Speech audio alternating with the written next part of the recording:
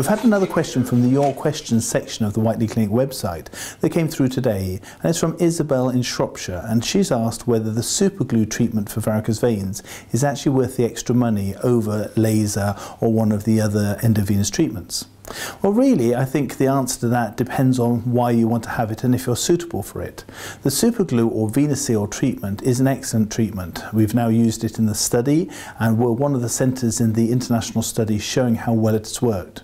We know it not only glues the vein together, but it also destroys it. So after a year, we just can't see the vein at all on the inside.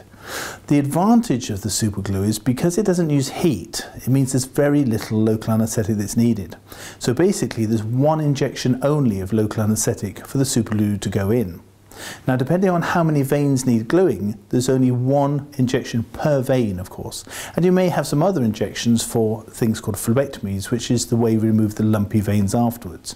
Or you might have foam sclerotherapy. So what it does is it reduces the number of injections you're having and reduces the amount of local anaesthetic.